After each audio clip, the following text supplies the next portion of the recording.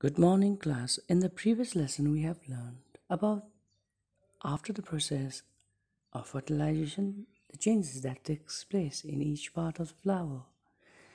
The petals and stigma and anthers dry up and fall off. Sepals often dries up and stay attached. Ovary develops into a fruit. Ovary wall develops into a fruit wall, and ovule develops into a seed. Now class, today we'll be learning about seeds.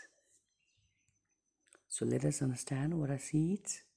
Seeds are normally the product of sexual reproduction. After the process of pollination, then next process is fertilization. During the process of fertilization, there is embryo development, and this development gives rise to a mature seed. So today we'll be learning about the structure of a bean seed.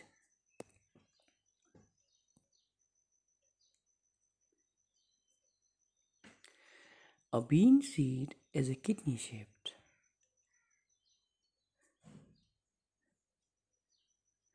The seed coat consists of an outer hard covering that is known as testa.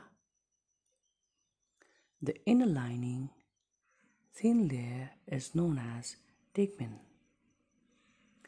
The main functions of this two layer is protection from injury.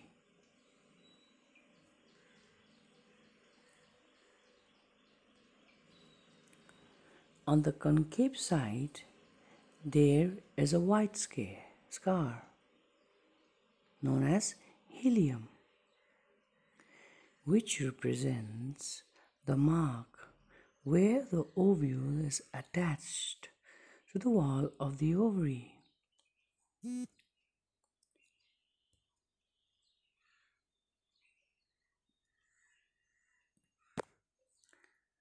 Once again, on the concave side, there is a white scar known as hilum, which represents the mark where the ovule is attached to the wall of the ovary.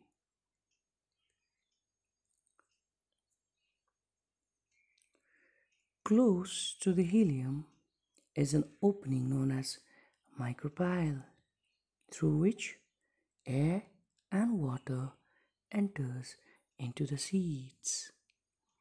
So you have the hilum over here and micropyle. You can take a seed and you can have a look.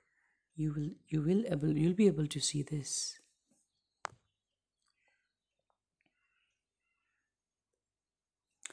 The main function of micropyle is for respiration of gases for the growing embryo.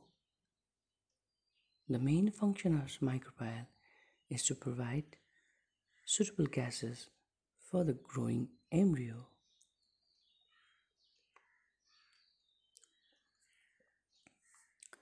Now, it has two cotyledons which store food for the growing embryo. The embryo contains the radicle, that is the future root,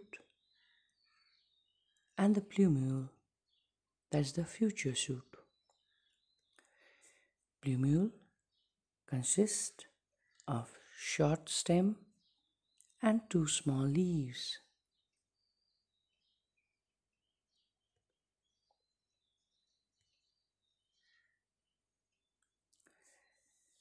Now children, for today's lesson, please dot a diagram showing the various parts of a seed.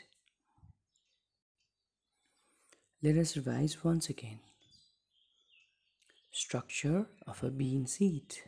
A bean seed is a kidney shaped. The seed coat consists of an hard outer covering known as testa, and the inner lining layer is known as tegmen. The main function of this layer is protection from injury. On the concave side, there is a white oval scar known as helium, which represents the mark where the ovule is attached to the walls of the ovary. Close to the helium, there is a small opening known as micropyle through which air and water enters into the seed. The main function of micropyle is for respiration for the growing embryo. Now it has two cotyledons which store food for the growing embryo. The embryo contains the radicle, that is the future root, and the plumule, the future shoot. Today's assignment would be explain the structure of a bean seed with the help of a diagram.